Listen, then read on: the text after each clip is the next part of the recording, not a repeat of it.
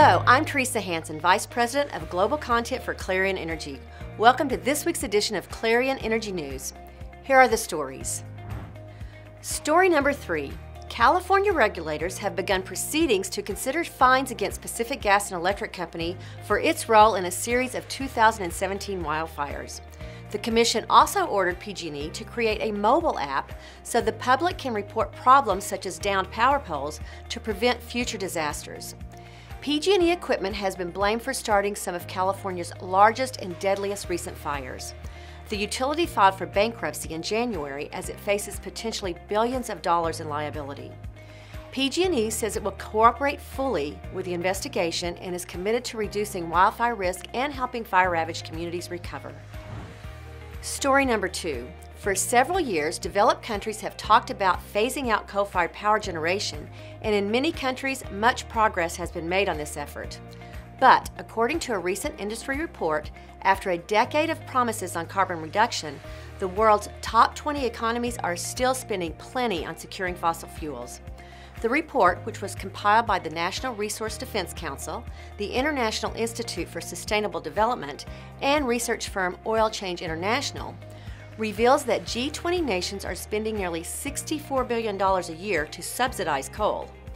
China is the world's largest consumer of coal for power generation and industrial purposes.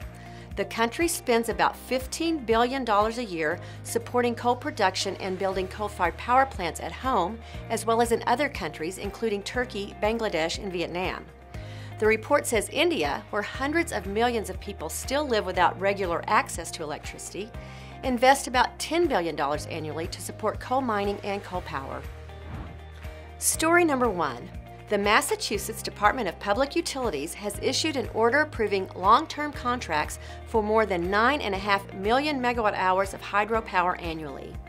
The New England Clean Energy Connect 100% Hydro project coordinated the contracts, which are between Hydro-Quebec Energy Services and the state's distribution companies. The contracts stem from an act relative to energy diversity, which was signed by Massachusetts Governor Charlie Baker in 2016. The Department of Public Utilities says the contracts will enhance reliability, ensure a resilient energy future for the state, and secure progress toward greenhouse gas reduction requirements. This project is the largest procurement of clean energy in Massachusetts history.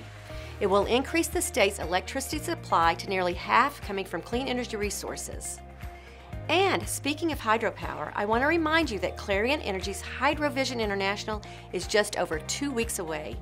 The hydropower event, which includes many educational opportunities as well as a large exhibition floor, will occur July 23rd through 25th in Portland, Oregon at the Oregon Convention Center.